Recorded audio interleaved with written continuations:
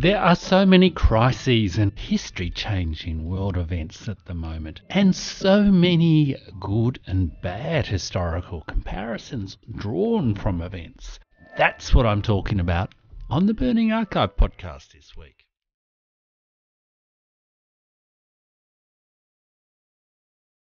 Yes, it's a show, a practical, well, you could say practical, or at least a how-to show this week on the Burning Archive podcast.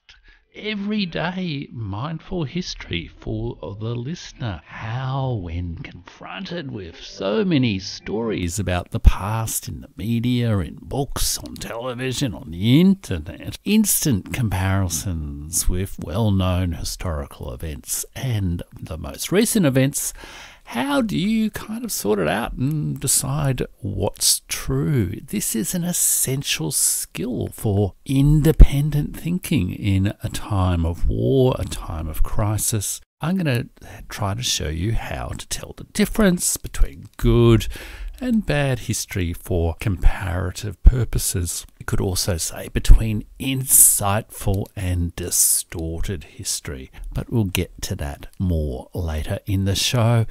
It's easier than you think. I'm Jeff Rich, and this is the Burning Archive podcast. It's a show I describe variously as a way to see the world more clearly with a bit of quality world history, and the podcast where the past is not dead. The past is not even past.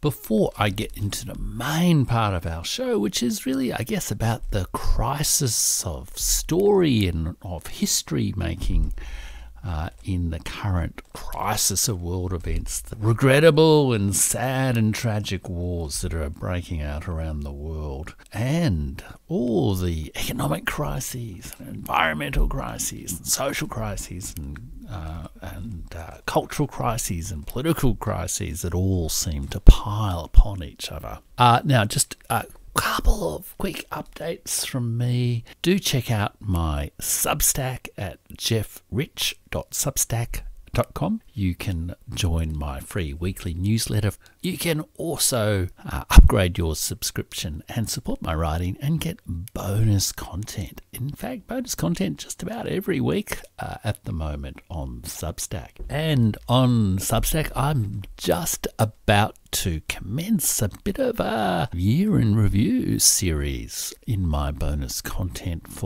so if you are a paid subscriber, do look forward to that. And if you haven't subscribed yet, why don't you go to jeffrich.substack.com and join me there. And you'll find my thoughts on how 2023 has played out now that we're in the last 6, 7, 8 weeks of the year, how it's played out against 7 big dimensions of this world crisis that I've been talking about a lot on the show this year.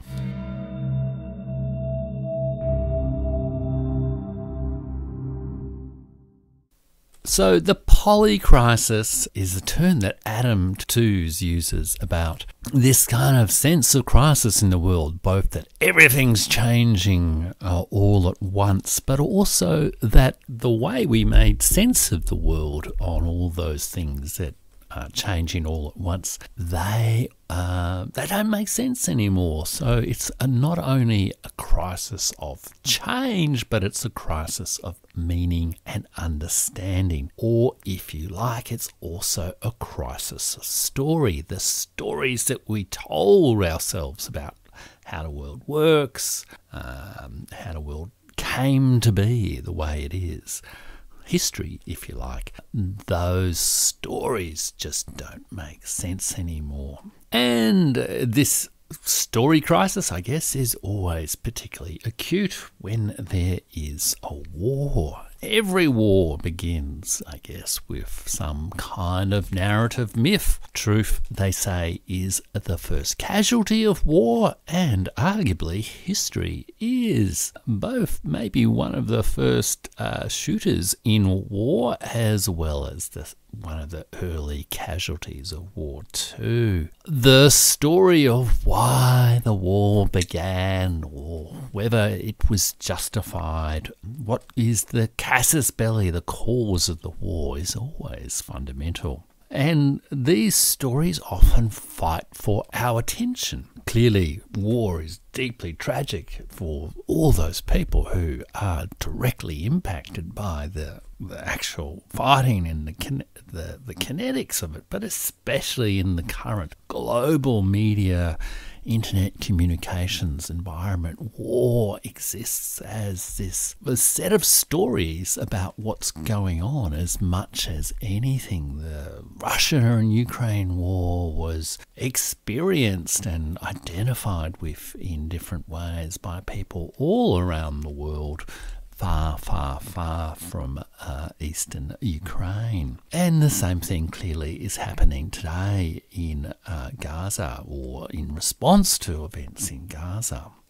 Stories and the search for stories that make sense of the horror and the difficulty and the hopes and the tragedies of war drive the emotional difficulty of living in a time of war. And in a sense, I talked a little bit about that in the podcast last time. But there is a saying, an old saying, I think, when giants or when elephants clash, ants die. It might be an Indian saying or an African saying, maybe. I'm not entirely sure. But today you could say elephants or giants are clashing, and the ants are, as quickly as possible, jumping on social media to tweet their opinions and change the flags in their bios. And in such a circumstance, there is a real crisis about stories and what stories to identify with and what stories to tell about wars and how they came about. There's a crisis of story for not the direct participant, they're soldiers and victims of the war, but for the citizens of both combatant and non-combatant countries. But similarly, stories play a big role for the powerful in war and crises as well. In the same way, the story crisis of this sense that the world just doesn't make sense against our basic story of how it came to be and what it's meant to be like anymore. This story crisis also affects the powerful, and when dramatic and challenging and shocking and critical events occur, often key decision makers are trapped in very powerful stories about the past themselves. For example, Condoleezza Rice, who was the Secretary of State when the terrorist bombing in New York, 9/11, New York and Washington occurred in September 2001, and she instantly appraised the situation with reference to a historical comparison. Her comparison was, this was our generation's Pearl Harbour. It was a surprise attack on America, and that thinking and the sort of, I guess, almost the going back and playing the roles of the different people from that time and trying to fast forward events in the same sort of way deeply affected some of the decisions that were made, and arguably some people say affected those decisions in a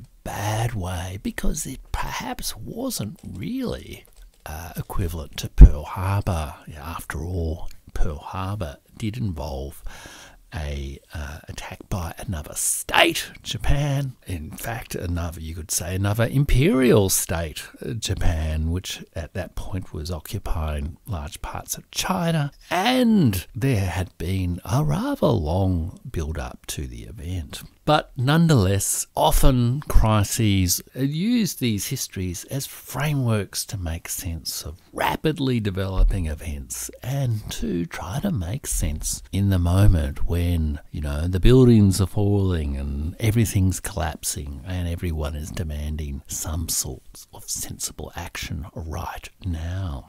And we can see three examples in some of the current talk of the sort of war, the various conflicts around the world, or even just general developments around the world, international affairs developments around the world of such examples. Indeed, one of those is Pearl Harbor.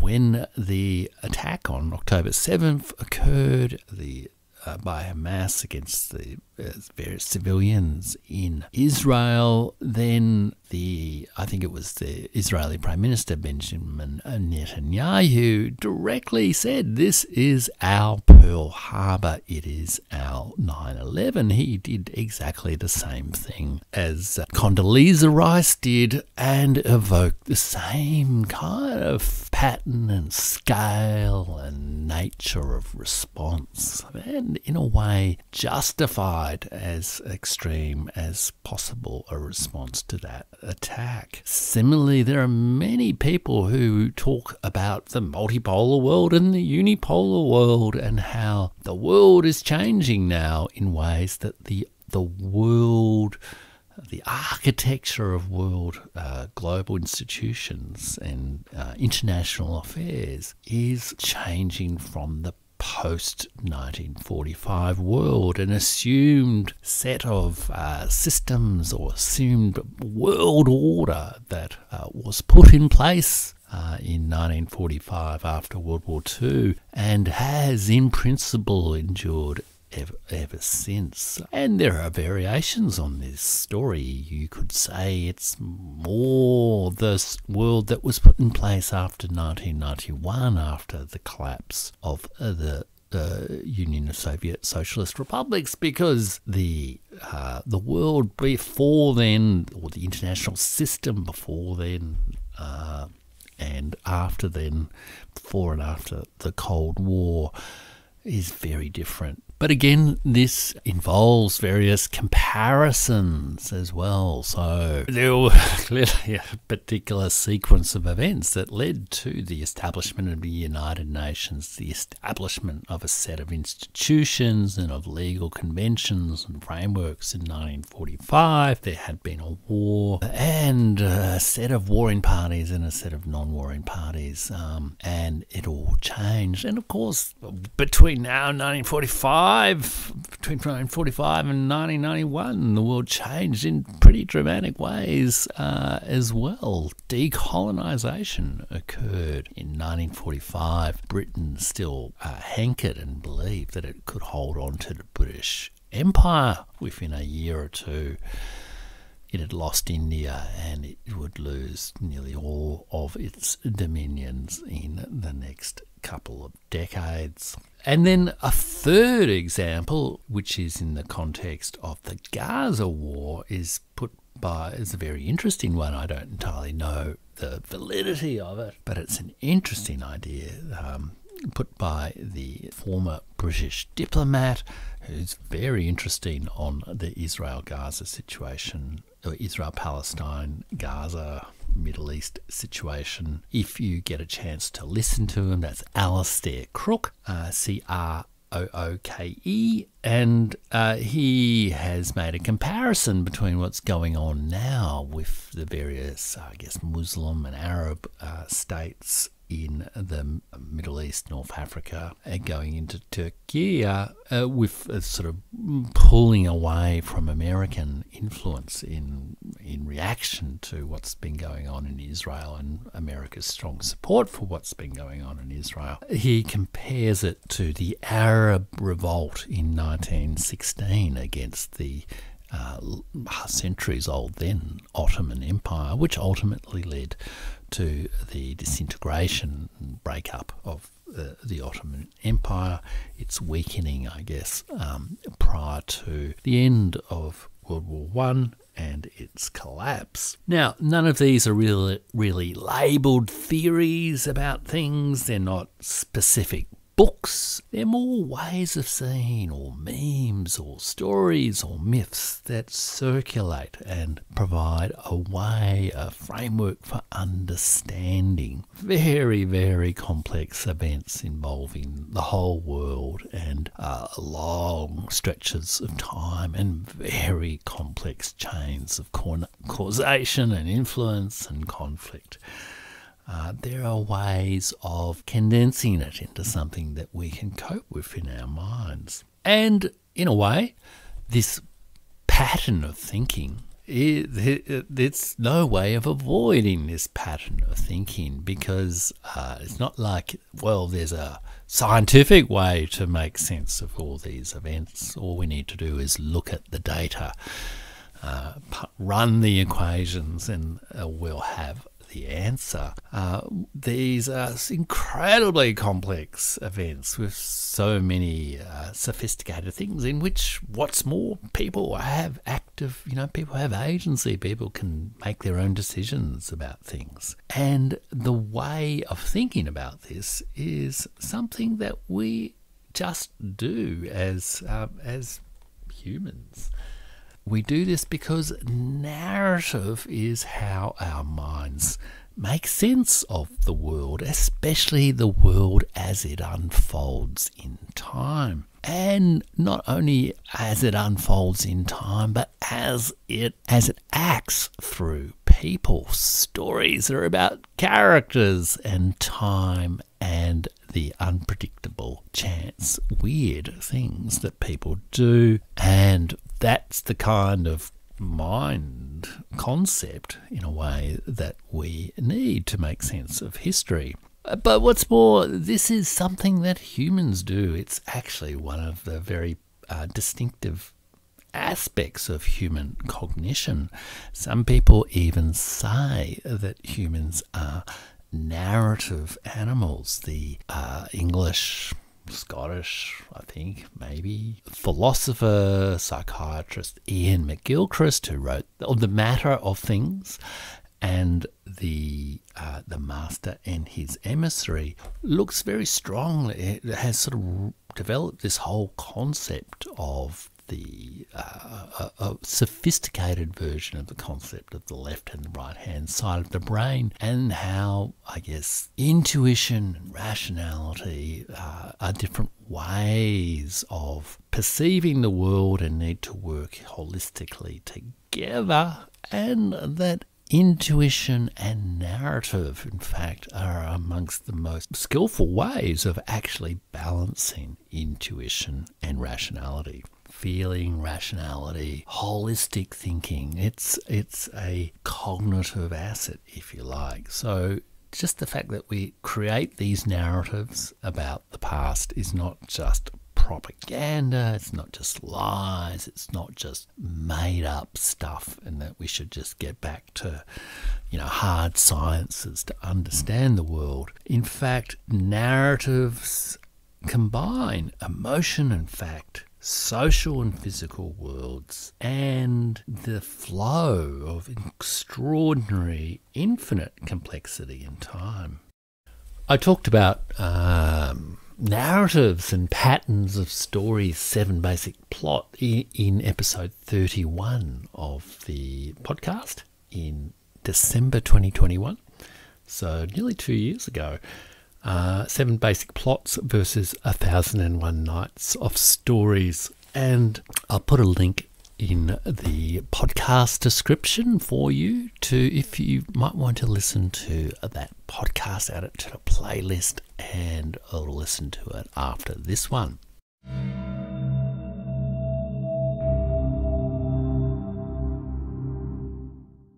So the point is not to dismiss or to avoid telling stories when we're trying to make sense of comparing current events with past events.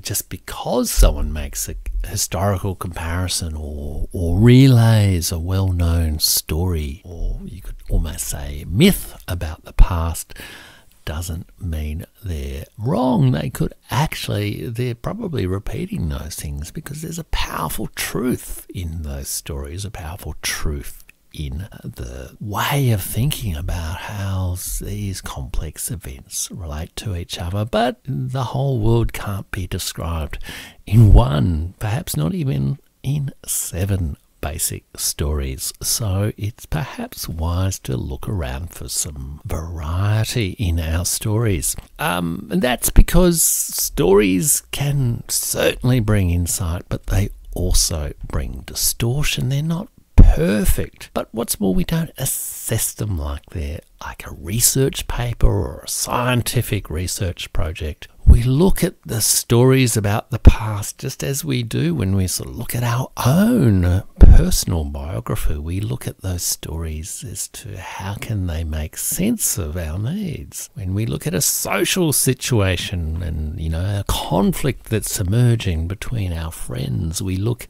at the stories to try to not to establish the truth or otherwise of various people's version of events, so much as to make sense of how they're acting and then how we can orient ourselves to how they're acting. Our highest need isn't really to nurse grievance, as I described last week. It's rather to nurture empathy, and in doing so to allow us to respond skillfully, to adapt skillfully to inherently social situations. And in a way, history is a way of making sense of social situations. How, after all, are we all going to live together in this big, bad, multipolar world?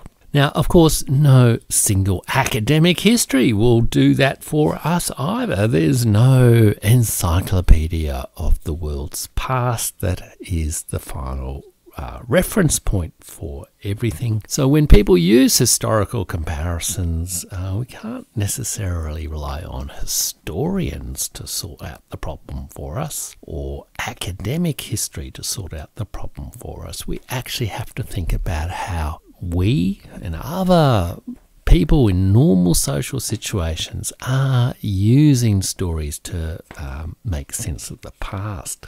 I'd almost say we need to learn from stories more than from historians. After all, historians, as in professional academic historians, are no better or worse than other people in general in terms of detaching their minds from hypnotic ideas, from getting carried away emotionally by a sense of grievance or a sense of panic or a sense of fear. And they can, as much as anyone, be you.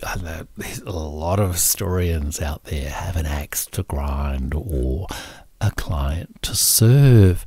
And a lot of them provide the fuel for many of the grievances of the world. Certainly over time, historians have perhaps fostered as much as anything nationalist viewpoints on history, or that certainly broken down over recent times. But other beliefs, other ideologies, etc., have been served by historians as well. So I guess what we're looking for isn't so much as a professional credential or a particular authoritative institution or person, a professor. We're looking rather for a general disposition towards assessing the kind of historical comparisons that are used, a kind of disposition about thinking about how the past is impacting on us today and what we should do about it. Indeed, in just this last few years of world crisis and war, historians have been among some of the most passionate and distorted perceivers of events. I think in my episode on nurturing empathy in a time of war, I read from the very distinguished historian and general commentator on affairs, Simon Sharma, in terms of his response to the events in Gaza, the attack by Hamas on October the 7th. Context me no contexts. Don't give me any stories about, whether or not there's another side to the story, he said. And perhaps he has to some degree received a lot of criticism for that point of view. In the context of the Ukraine war, the highly accredited historian Serhiy Ploki has written a book on the Russo-Ukraine war, but he has written it very much from a very entrenched Ukraine nationalist historiographical point of view, and one that has arguably contributed to the intensity of feeling there. A historian who I've talked about on the podcast, Peter Frankopan, who wrote a very distinguished book about the history of the world's environment and climate, the Earth transformed in the last year or so. He completely lost his head earlier in the year when the sort of events around Yevgeny Prigozhin were occurring in Russia. He was expecting there to be a sort of a replay of February 1917, almost instantly, that Russia was going to see widespread military revolts, and he made a bit of a goose of himself. Now, to some degree, history is as much affected by who pays the piper as anything, and there is a vast, ambassadorial security industry around geopolitical strategic thinking. In America, the Cold War left a huge industry of academics committed to, East European studies, Soviet studies, and who are deeply invested in finding bad things about Russia. So there is absolutely, to some degree, a sort of institutional biases here. And to some degree, this is not surprising. Another historian, Priya Satya, who is, I think, of Indian, Pakistani sort of heritage, but she works in America, has written an excellent book, Time's Monster: History, Conscience, and Britain's Empire, which shows the long involvement of historians in justifying empire, perhaps the way in which has been occurring in recent times. But that whole discussion is perhaps more for another day. I guess it's just to illustrate that you can't just say, well, there's an historian commenting on these events, therefore I will abdicate my responsibility to try to think clearly about this situation to that person. Historians can be as distorted in their thinking as anyone, and as bad in assessing the future or current events as anyone. Rather, I think anyone who wants to be an independent thinker in this world of distressing current events needs to do is really to learn to recognise the bad stories, the ill-fitting stories, to get a sense for, well, I've seen this movie before and it wasn't that good the first time. And so if you want to think independently, you really need to rely on yourself and rely on the stories of history. After all historians are doing is relaying those stories of history. So you kind of need to sort of find the truth in the stories rather than in the historians. The narrative minds, of historians are essentially the same set of cognitive capacities as yours. You can do it too. It's just a matter of practice and sensitivity. And I think the most important thing is to really pick out a bad plot in the way that you would with a bad movie or a crappy ad. A couple of years ago, there was, I think, an American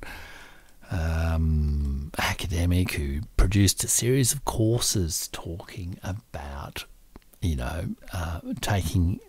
was about identifying bullshit.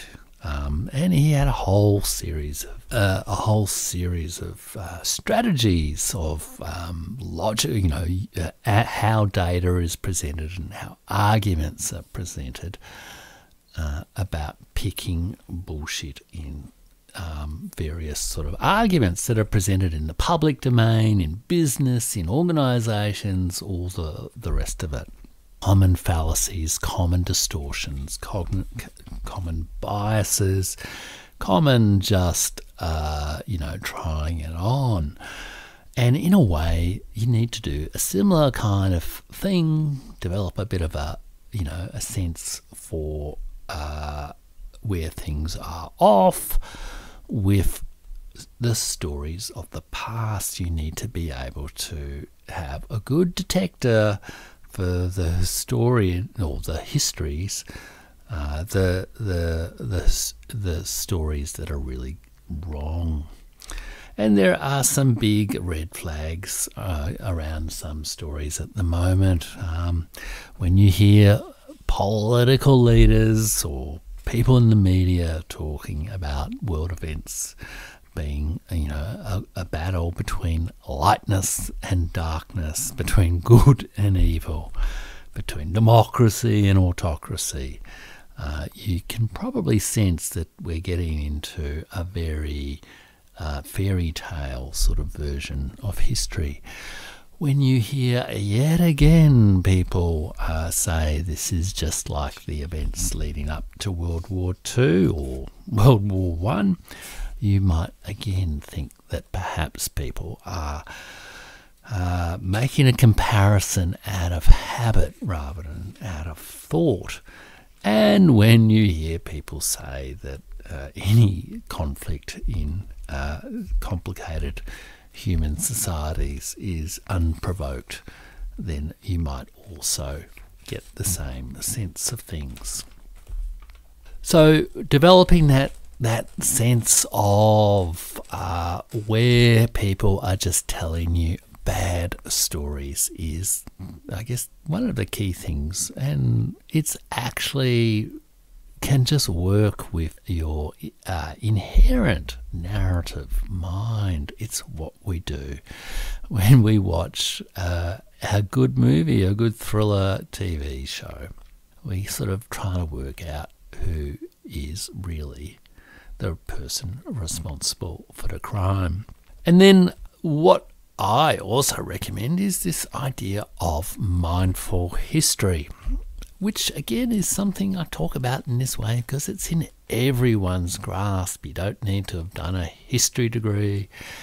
You don't need to have done a PhD in history. You don't need to have an authorised position at a university in order to do this. It's more about mindful reflection on the situation and watching carefully, just as so when you practice mindful meditation, I think it's described as the non-judgmental attention to the present moment. It's a similar concept with what I call mindful history. It's non-judgmental attention to the past and to the stories that we tell each other about the past and that we tell ourselves about the past. Perhaps most of all, our stories about the past are part of the mind's chatter that you try to calm and still when you practice mindful meditation. And in a way, we need to do the same thing about some of the stories we tell of the past. Not get caught up and carried away with them, but in a way ask some simple questions with a disposition of careful, mindful attention. What is the story, and how else can we tell this story? If people are using comparisons, ask about those comparisons. So how is the event we're looking at in the present and the event we're looking at in the past? How is the Gaza War and World War II? How is the attack of Hamas on October the 7th and the attack of Japan on Pearl Harbor and other places in 1941 from memory? How are they alike and how are they different? And try to see the unique pattern in the events of today, because after all, that's what you're really concerned about. And you keep your attention on these comparisons, and not to say, let's do what we did in 1941 or 42. It's rather, let's do what makes sense to do today, what would be skillful today.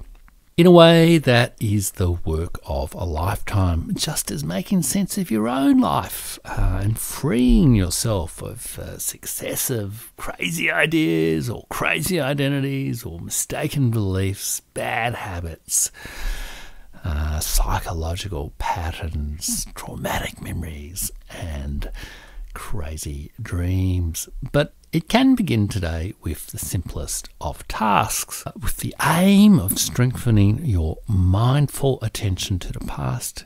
You can expand your repertoire of stories about the past. If you have to, that's it. One of the best ways to be able to tell a good story from a bad story, a good historical comparison from a bad historical comparison, is something as simple as build up your kit bag of stories so you have more things to compare to. When a war breaks out, you say, maybe this one is more like this other war, or this war, or this war, or this war, rather than like World War II. And that's something we can all do, and it doesn't necessarily mean becoming like an expert in world history. It's more about being open and sensitive and building up a genuine sense of just how the past doesn't fit into a preconceived set of ideas, but it really can quite surprise you sometimes. So let's read and watch better and broader and more various stories of the past. And in a way, that's what the Burning Archive tries to do.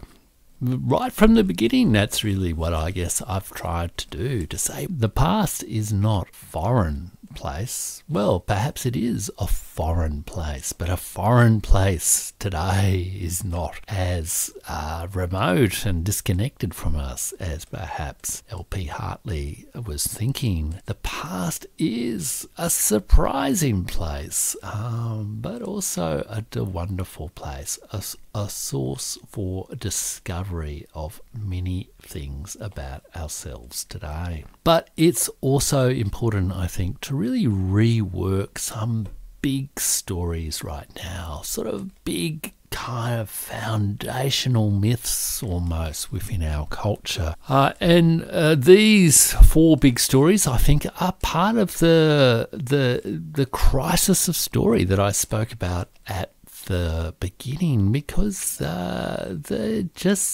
dominant ideas that are very much there just are not working so much anymore. And what I want to do, I'll just briefly mention these four big stories, because they could all probably give me an entire episode of a podcast. I'm not saying they're the only ones. They're ones that There'll be others that matter to you, but there are four that I think are especially important to make sense of the big world events, what people often describe as geopolitics, but which is in a way world history, and the real sense we have that a more evenly balanced world is emerging at the moment, the one no longer so dominated by the West, by America, the idea of the emergence of a multipolar world, however limited that term is. So one of those ideas, the first of those ideas, is really the theme of war and peace, and the idea that World War II is almost like the ancestral mythic war that defines the nature of war in our minds. It's the reason people go back to saying the attack on Gaza is our Pearl Harbour. They're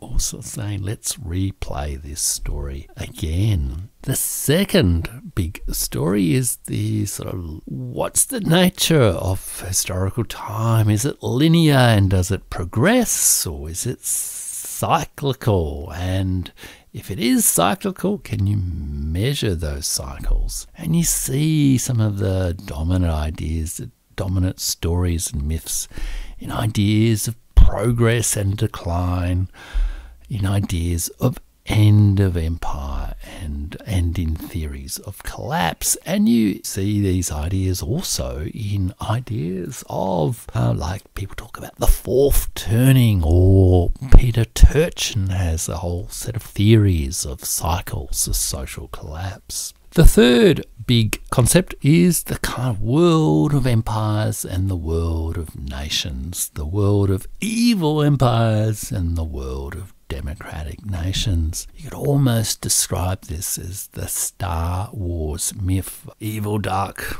empire forces versus the liberation forces. And this is especially important in sort of making sense of the post-1945 world, the idea of the liberal rules-based order, the United Nations. And it's one perhaps where our historical experience has started to break down the power of those initial stories, that the insights provided by those initial stories have perhaps waned over time and now contribute more distortions. The historian John Darwin of After Tamerlane fame describes the weirdness of the world of nations that is born after 1945 and is so discrepant from millennia of previous human experience, and is perhaps no longer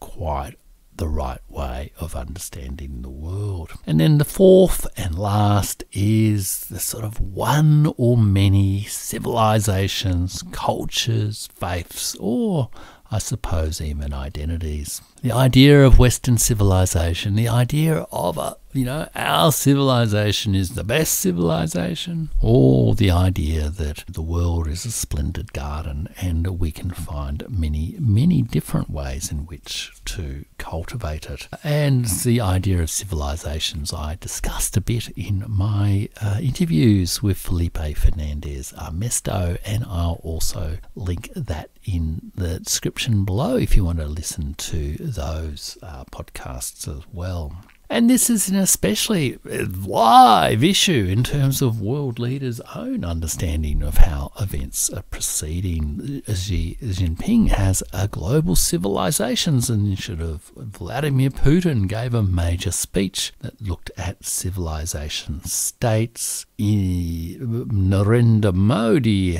has more openly and consistently adopted the use of the term Bharat for India, and although it is actually in India's constitution, India that is Bharat, it also evokes the idea of Indian Hindi Indic civilization over thousands of years.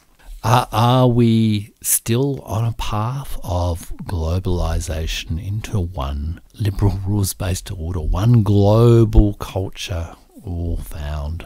happily together on Netflix and the internet, or are we in a world of many interacting and exchanging civilizations, cultures, faiths, and identities? So these 4 stories, I think, help us, give us a bit of a more specific way of thinking about the reimagining of this polycrisis. Never a term that I've been terribly happy with, but I do feel this idea of a crisis of story, a crisis of making sense of how this world came to be the way it is, and how some of the foundational historical stories that we tell ourselves about how this world came to be and how that shapes current events, they are being challenged by current events, and they just don't seem to have the same force and the same plausibility anymore. And what's more, when you look around in the whole world of creative quality storytelling and about the past and of world history, there are more and more people who are coming up with different and better accounts of some of these big ideas. So it would do well for us to use some of those things to expand our repertoire of stories so that we can tell the difference between a good history and a bad history, and so that we can perhaps more intelligently and independently think about the novelty and the strangeness of what is really happening right now, with a much richer understanding of the novelty and strangeness of the past. The fact that it never ever really quite fitted the standard model stories that we have of the past, and perhaps finding some of those new ways of telling the stories of the past can help us understand the world a little bit better today. And I think that is really going to be my focus for the podcast really through next year. And I will have a bit more to say on that in the next couple of episodes of the podcast. I also just wanted to say that I'm going to be just over, November, December, January, I'm just going to be reducing the frequency of the podcast just a little bit, probably more doing something like a fortnightly schedule. I'm just about to do my very first government writer masterclass, and if you're interested in that, leave me a comment on one of the various social medias. But yeah, I've got a few things on at the moment, and so I just want to reduce the scale of that and also bring a bit of a clear focus of the podcast for next year. And I think it's going to be about this sort of sense of let's work together to expand our repertoire of stories of the past, looking specifically at those 4 big themes of war and peace, of empires and nations, of civilizations and cultures, and of, I guess, linear or cyclical time, and look at some of the best books that there are on history to do that, and use it to make better sense of the world that is changing around us. Do not get caught up too much in the evil passions of the moment or the distressing events of the time, and to have a sensible, mindful approach to history. And I'm going to try to link that in to maybe some online courses that I will offer in 2024 as well. So more of that in due course. Just some quick reminders. Do like and share the podcast with others. Subscribe if you haven't. Tell your friends about it. I'd love to build the audience for the show. I think especially an episode like this one where it's kind of talking about an approach anyone can really adopt to thinking about history. And subscribe to my Substack at jeffrich.substack.com. If you like, you can also support me through being a paid subscriber to the Substack. Check out my YouTube channel, the Burning Archive YouTube channel, and also check out my website, theburningarchive.com, where I've got links to all my books, articles, the newsletter, my courses, and my other content. So thanks for listening today. I hope this has been helpful for you. I hope it gives you some ideas for how to get too distressed and not get too excited, but most of all to respond skillfully and flexibly to current events by thinking about the stories that we tell about the past. Okay, so I will be back next time. Until then, everyone, please take care, stay sane, and remember, what thou lovest well will not be reft from thee.